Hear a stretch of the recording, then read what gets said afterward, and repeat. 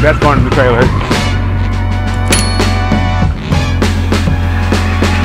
Everyone's always asking me, how do you make really good meals but on a budget? I tell them, use my 6-to-1 method. Whenever I'm shopping, I get 6 veggies, 5 fruits, 4 proteins, 3 starches, 2 sauces or spreads, and of course, 1 fun thing for me. Tonight, I'm hosting a dinner party with my friends, and I don't have all day to be in the kitchen, and I'm looking to spend under $150. For the menu, we're doing brown sugar roasted carrots, a 1-pot tender and juicy baked chicken, smashed loaded potatoes that are out of this world, mac and cheese my way with one of my favorite not so secret ingredients, and a big and colorful winter salad with some buttery cornbread croutons. Now let's put this method to the test. The grocery store. Oh yeah. Yep, ready to go shopping. Green onions. Probably need green, yellow, and red onions. So that's just the onion family in general. I need herbs, mushrooms, squash, shallot, garlic. I want to grab some apples.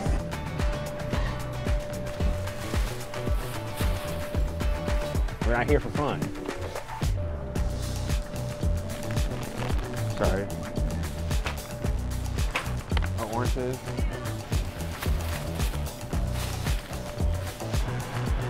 Chicken's over there.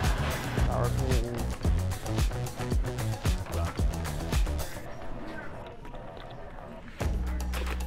That's fat-free, I don't want that. More like it. Regular half and half. The biggest decision, which pasta to get for the macaroni and noodles. That's the thing, this is giving basic, stick to the rules. I think I'm gonna do ziti. I wonder if cheese would be good on mac and cheese. My 1 fun item. All done shopping. Let's hope this is on budget. Please.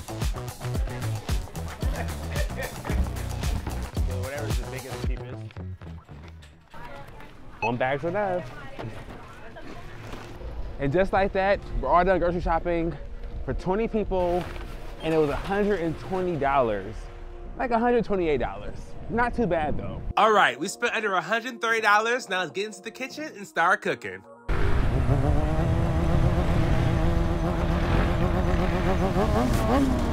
So New York. Woo! We made it home. All right, we're in my kitchen. Grocery shopping wasn't too bad, but I'm excited to be cooking now. The first thing I do when I unpack my groceries is make a quick prep list to keep me organized and keep things flowing. We're gonna start things off by washing and slicing our produce, crisping up our bacon, getting our potatoes boiling, getting our noodles boiling. The basic prep things you wanna get out the way. We have our hands full, but I'm ready. First up, we're gonna sear our chicken and season it with salt and pepper, plenty of it. Taking the chicken out the pan because it's time to build our sauce. It's all golden brown, crispy, but it's still a little raw in the middle. Into my pan with all that flavor, I'm gonna add in my peppers and onions and cook it until it's tender and slightly caramelized. You can also add some chopped garlic in halfway through. Can't be more easier than this, y'all. Once the onions sweat down, you can also add your mushrooms. We got a big pan here, but this is all gonna cook down. Okay, our veggies are looking real tender. I'm gonna add my crispy chicken right on top. Let it get real cozy. We're gonna top it with some orange juice, a little bit of butter, and I have some wine laying around, so why not pour a little bit into the chicken, and it'll cook off while it's cooking, of course, but add a nice, rich, deep flavor. If you don't have wine, just use chicken broth. I'm gonna cover with the lid and put it in the oven till the chicken is fully cooked. Look at that, how easy.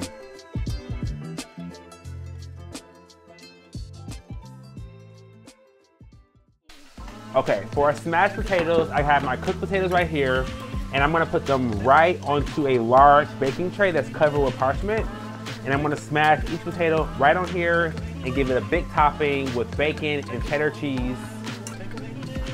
You could smash the potato with a bottom of a drinking glass, just like that.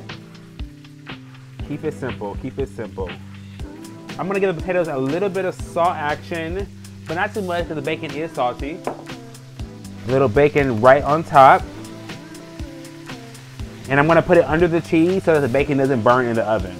And I'll save a little extra bacon for garnish when it's all done. And a very generous sprinkle of Monterey Jack, but you can use whatever cheese you like. The whole bag, why not? Perfect. So I'm gonna put this in the oven, let it get bubbly, golden brown. When it's done, I'm gonna top it with green onions and some sour cream, and maybe a little bit more surprises. We're gonna cook our pasta for our macaroni and cheese. And don't forget to salt your pasta water. I'm telling y'all, it makes a difference, truly. All right, my mac and cheese noodles are done. Let's make our cheese sauce to bring this entire dish together. For our cheese sauce, I'm gonna melt down some butter and mix in some flour to make a roux. Once the roux is a light golden brown color, I'm gonna stir in some half and half.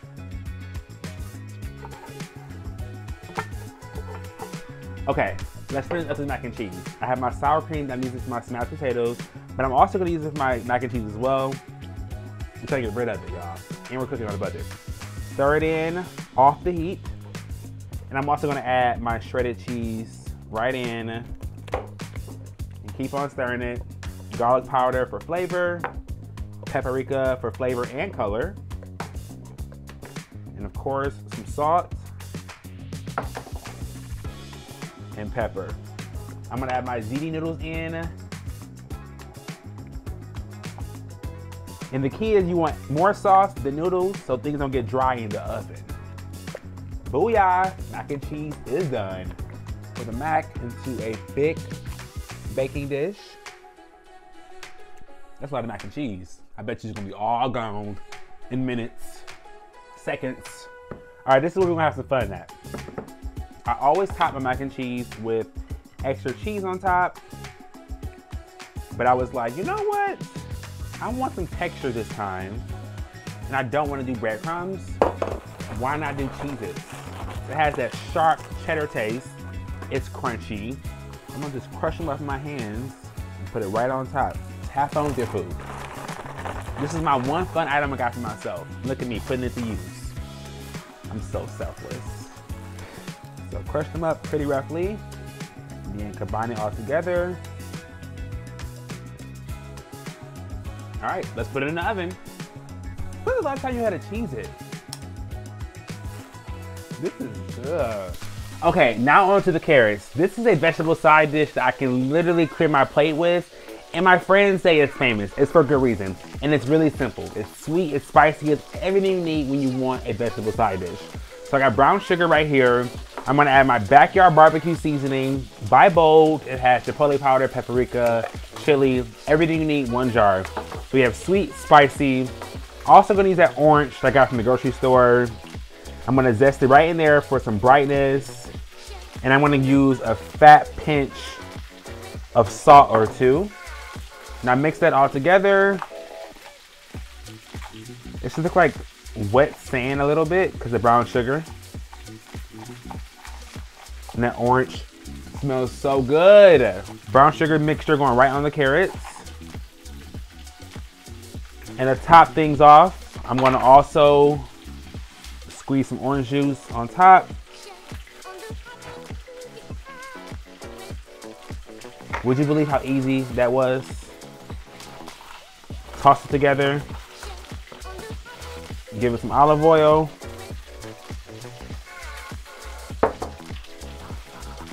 And you're all set. Put those babies in the oven until they're caramelized and tender, and you know what to do. All right, our carrots are all done. Looking gorgeous, slightly charred, sticky. I know they're a little spicy. I'm gonna put them on a big serving plate and garnish them with some chopped parsley.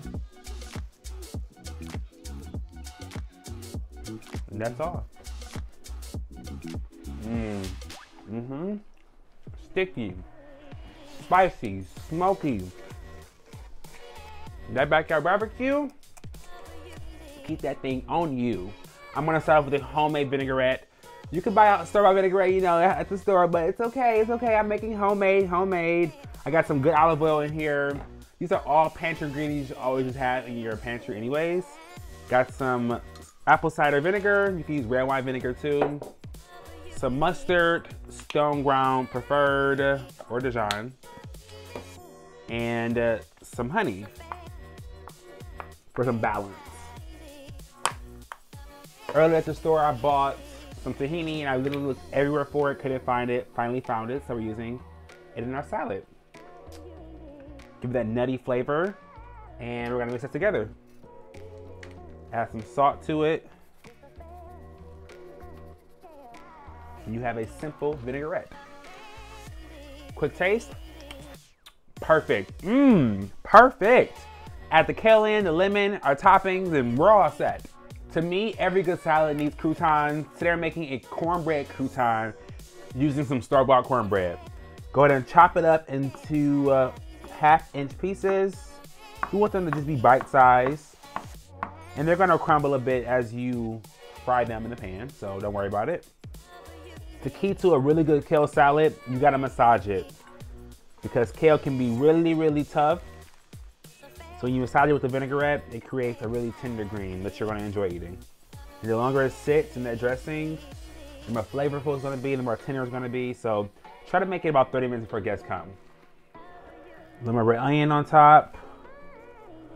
Got some apple going on. You can just massage that in a little bit. Our roasted butternut squash. Some pomegranates that guests can dick out themselves. And some crumbled bacon on top. Just some extra flavor.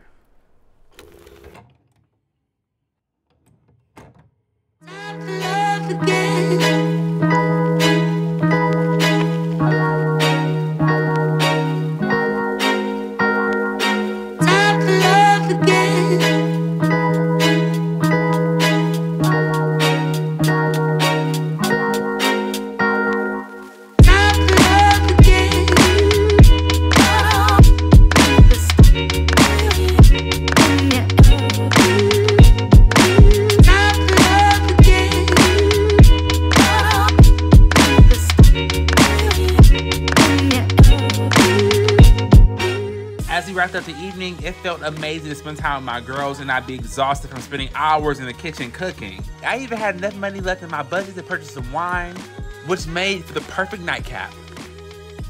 I'll see you all next time on The Stock Up. Let me know what I should cook next.